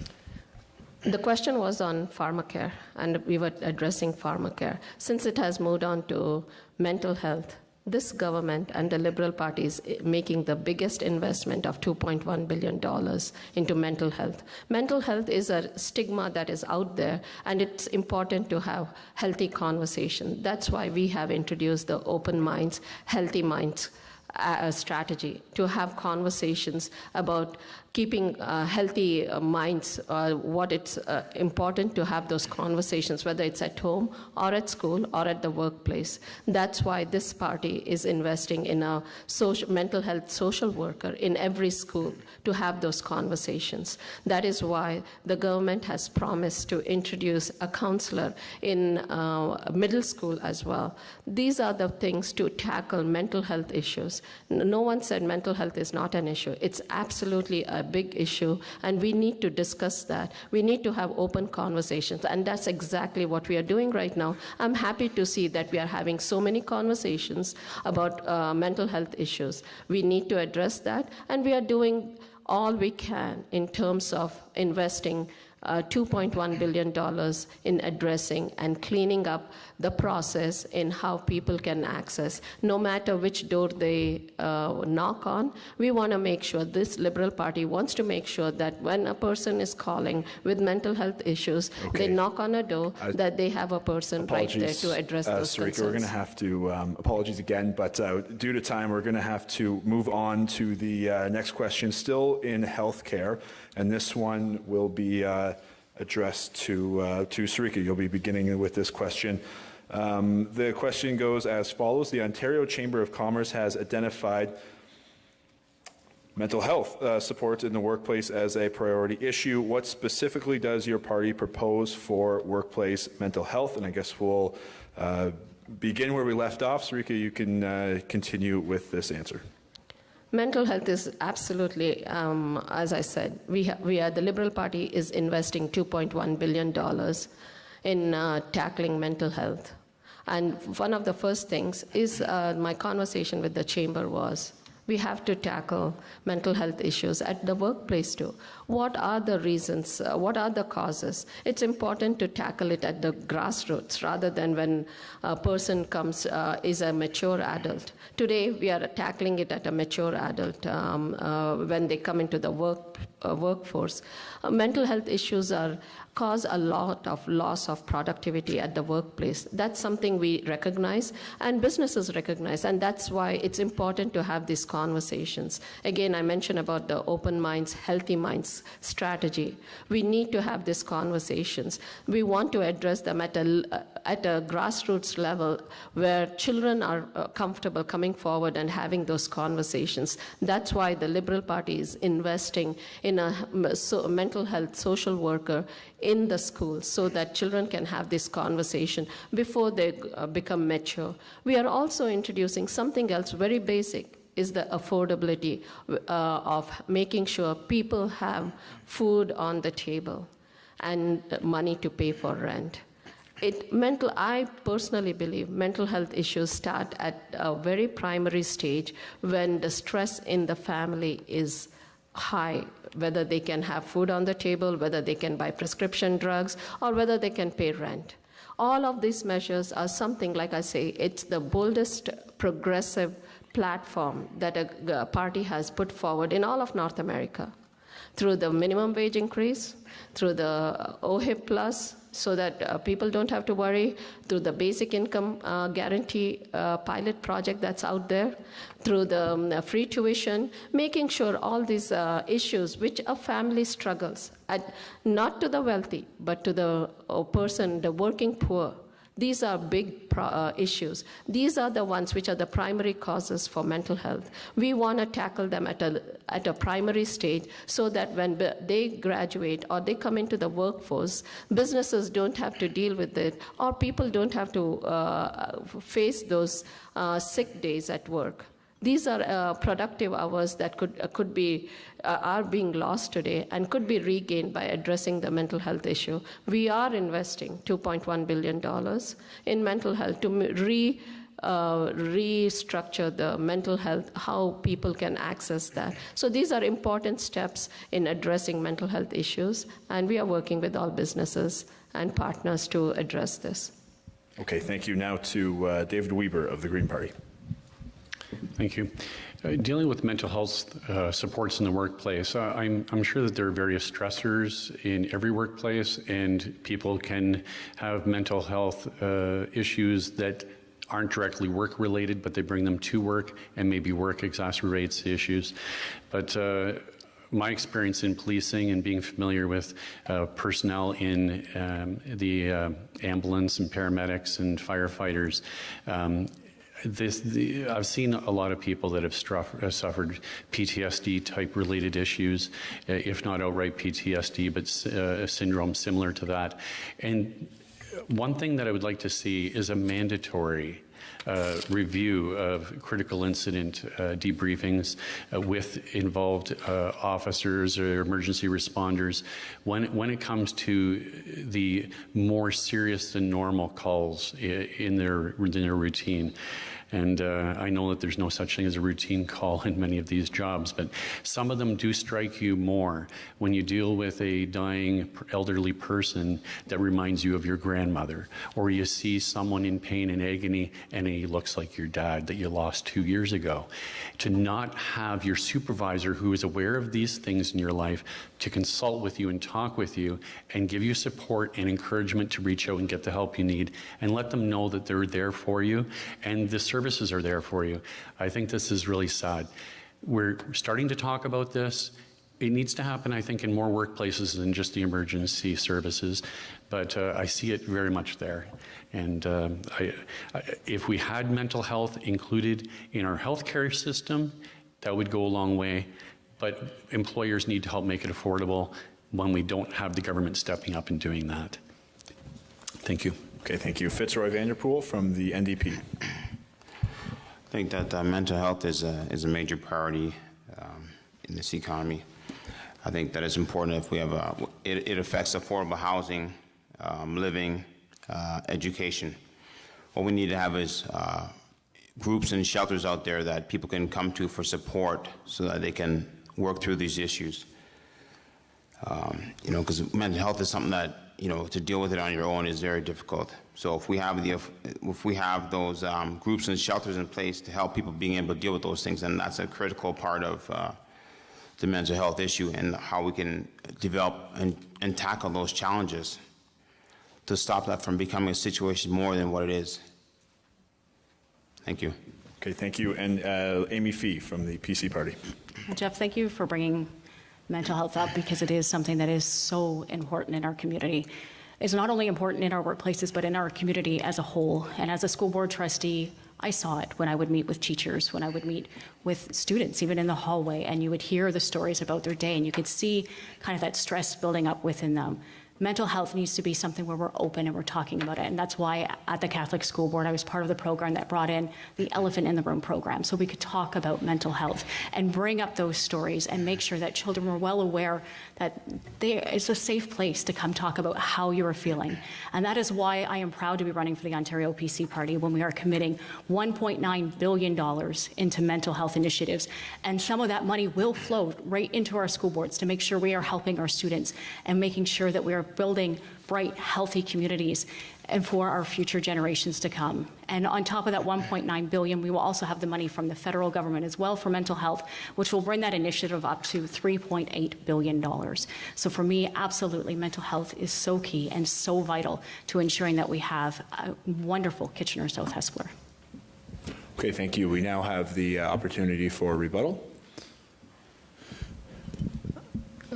Just to add on, besides that, the Liberal Party is also investing in youth activity centers so that we are committed to, and we have introduced, we plan to introduce 40 more youth activity hub centers where children can come and have conversation in safe places.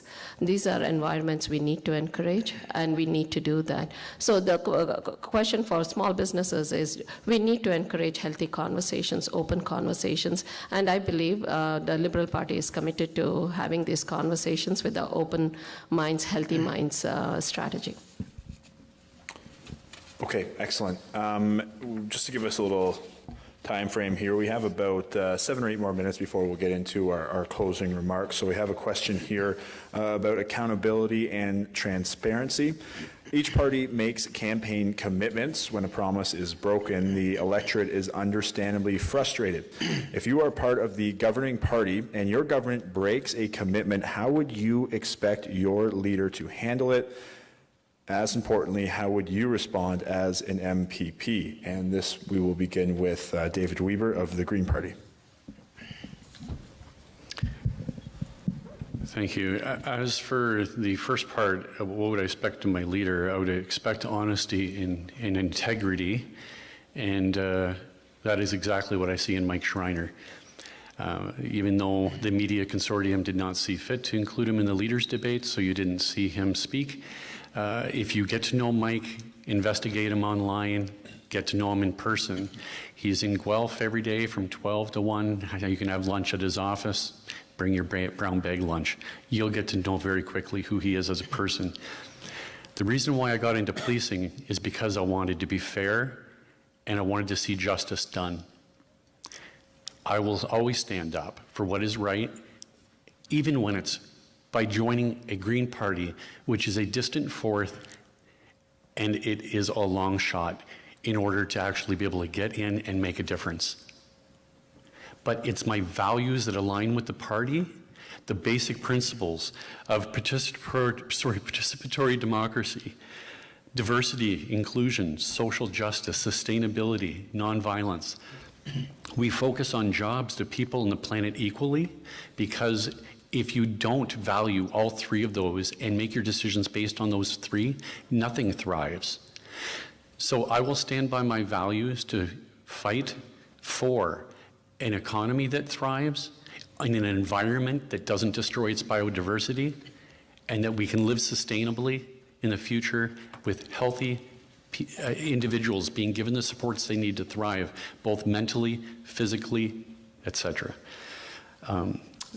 I will advocate for you and I will make sure that the elected individuals in whatever government is formed are accountable, and I will be accountable to you. Thank you. Okay, thank you. Now to Fitzroy Vanderpool from the NDP. Okay. I think, like I said, for myself, I will work with Andrew Horvath, the NDP, to implement one of the Auditor General's suggestions to ensure the money is spent properly. Invest the savings into services. The NDP will bring a strong MPP code of conduct with regular updates in plain language so all Ontarians know what is to be expected of the people they elect. The NDP will eliminate costs for freedom of information. And, as you know, the media plays a critical role in our democracy by keeping government accountable for its errors. So citizens will have the right to know what their government is doing. So we'll have everything transparent. Absolutely. Okay, and next to Amy Fee of the PC Party.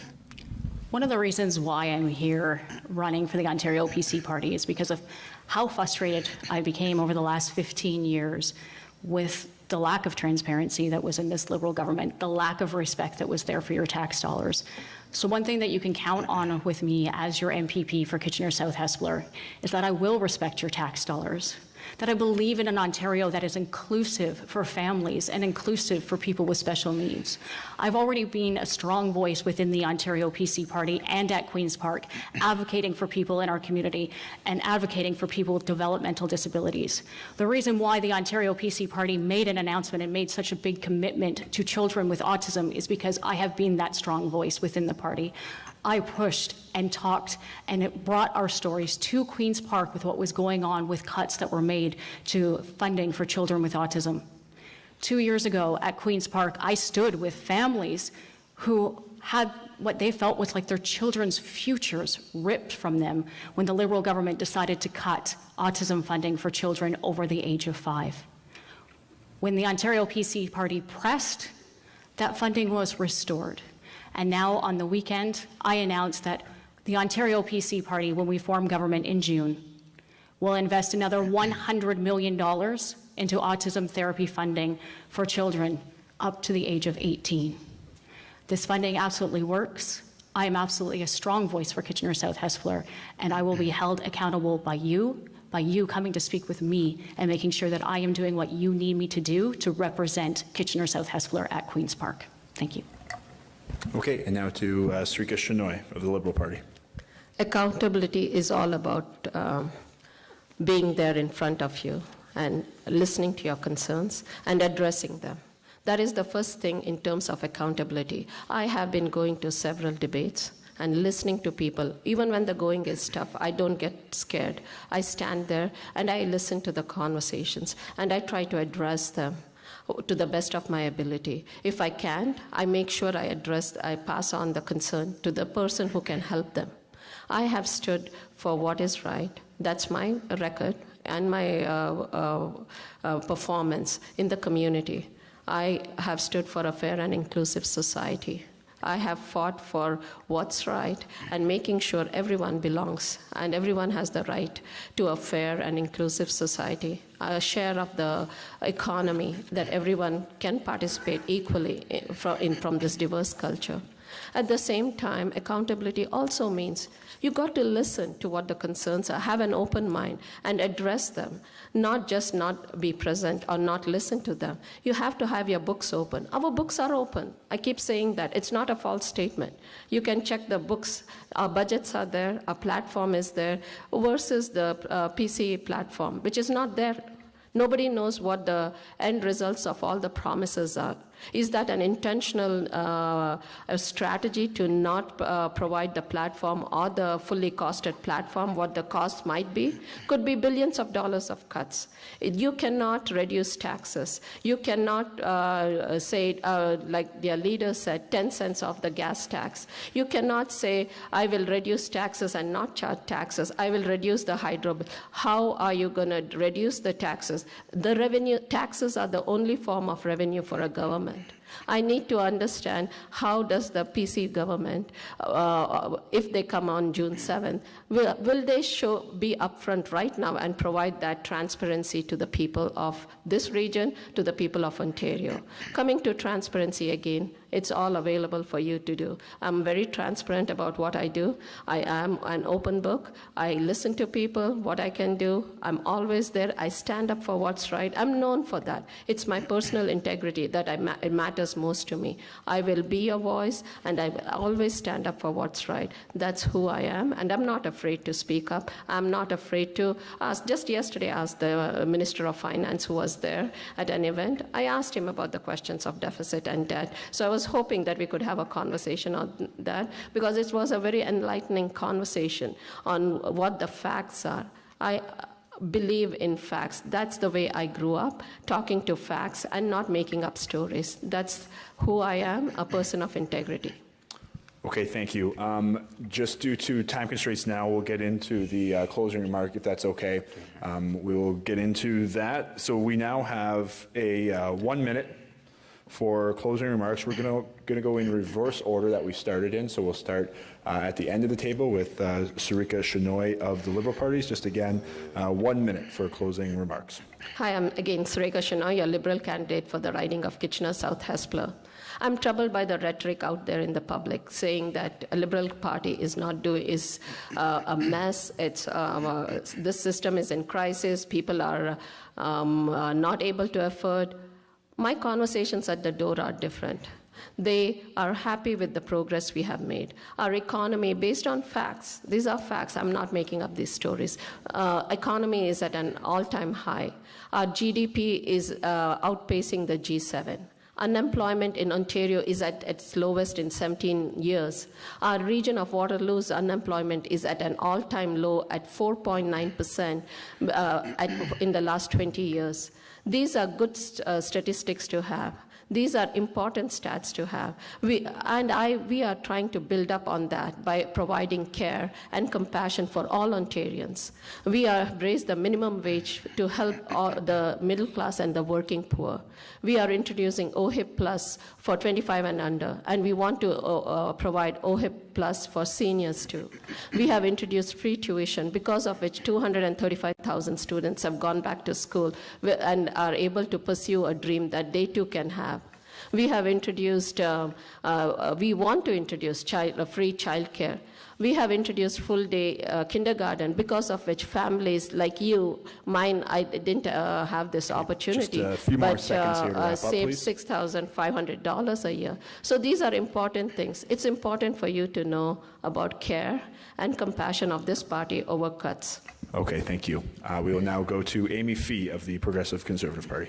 First off, thank you, Jeff, for being here and moderating for us today, and for all of you watching and taking the time to get to know your candidates. I've certainly clearly heard from people across our community that the voters of Kitchener South Hespeler have a very important choice to make.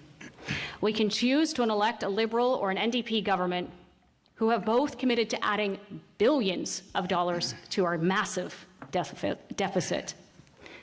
It's just going to simply result in higher taxes for Ontario families, something we've already established they just cannot afford. Or you can choose an Ontario PC Party government that will bring real change and relief for hardworking families across our province. And we'll focus on cutting your hydro rates, cutting your taxes, and making life more affordable. Creating good paying jobs here in Ontario by working with businesses. Ending our hallway health care, and finally restoring that trust and accountability that is so desperately needed in Ontario's government. An Ontario PC Party government is the only government that is committing to putting money back into your pockets and making Ontario a place that is open for business again. Thank you. Okay, thank you. We'll now go to Fitzroy Vanderpool of the NDP. My name is Fitzroy Vanderpool, and I'm running for MPP for the NDP for the Kitchener South Hespeler. I've been a born fighter, been a fighter all my life, and I'm willing to fight for the people of Kitchener South Hespeler, for what they want, for what they need. Bring me your concerns, and I will be the voice. You know, I know that one thing that I would like to ask to see is the plan by the PCs. They have no plan. They have not put their plan on the table. They have not showed us what they want to do. The polls have been open for 2 days already, and people have told me they have not yet seen what Doug Ford is going to do, how he is going to cut all this money that he puts out. He says he's going to cut. It would be nice to see that. Like I said, we're working towards pharmacare, healthcare, and dental for all, and we want equality. We are working for the middle class and the low-income families. So I thank you, and I look forward to your support June 7th. Thank you. Okay, thank you. And now lastly, David Weber of the Green Party. I keep hearing people say, I can't vote for Doug Ford. I can't vote for Kathleen Wynne. I can't support Andrea.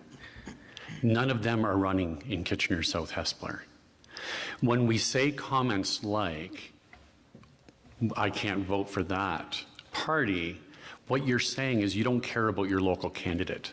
What you're saying is you're admitting that the local candidate in these political parties' views is nothing but a puppet to serve at the will of their elected leader. That is not what you will have with me. No matter which government is elected, because one of those three is probably going to win, to elect a Green MPP with integrity and honesty, and that will be an advocate for your best interest, and to hold their toes to the fire for whatever government is in play, nothing will improve your government in Ontario more than that. I, David Weber, am asking you for your vote on June 7th because one can make a difference. We elected 2 in PEI, and they are now polling high enough to possibly win in the next election. And that is because you gave them a chance in PEI. I want you here in Ontario to give me a chance. We can make history. It's up to you to vote for something rather than vote for something you don't really like to avoid something you hate. That is not how we get the best government. It's by electing the best candidates, and by electing the best candidates, you will get the best government. Thank you. Okay, thank you. And that concludes the debate here. On behalf of the Chamber and Rogers, I want to thank all our candidates for taking their time. I know can appreciate how busy you are all in these next 10 days and have been for the last several months. It was a great, lively debate, respectful debate, so thank you for taking part. I would also like to thank the Waterloo Police Association for hosting us here at this wonderful venue, and of course, thanks to the community for your attendance and watching on Rogers Cable 20. If you are a resident of Kitchener South Hespeler, the election date is rapidly approaching, so please be sure you are aware of your voting location. The Chamber and Rogers hopes this forum has provided some relevant perspectives to you on the issues of your concern. Thank you all once again for making it out. Thank you everyone for watching. Again, thank you for the candidates. We will be continuing with our series of debates going on all this week leading in to the June 7th election. Once again, thank you. And on behalf of 570 News, I'm Jeff Pickle, and it's been a pleasure of mine for hosting here this afternoon. Thanks. Thank you.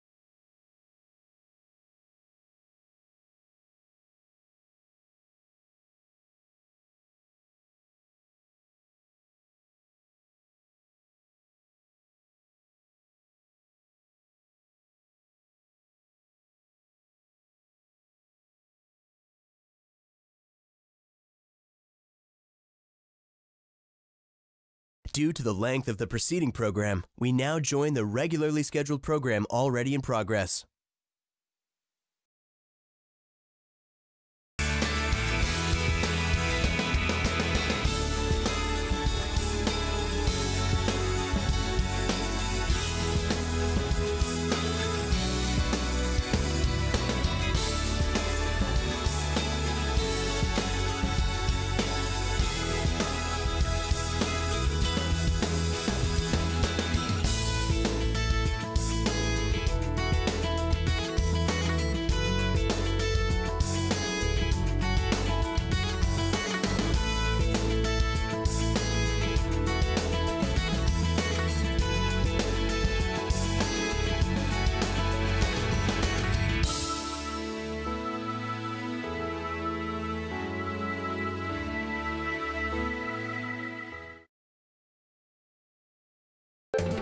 Call the Rogers TV viewer response line, email us, or connect with us on social media.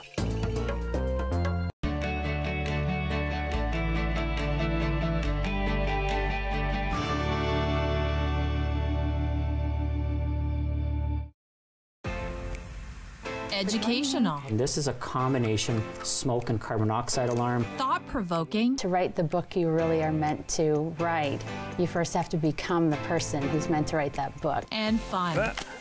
Goodbye. This is so advanced. I'm not successful. Oh my gosh, shooting. Natasha McKenty interviews people from around the region about what's happening in your own backyard. In studio, Mondays at 1 p.m. on Rogers TV. Rules of the road help everyone avoid collisions on the water. As a powerboater,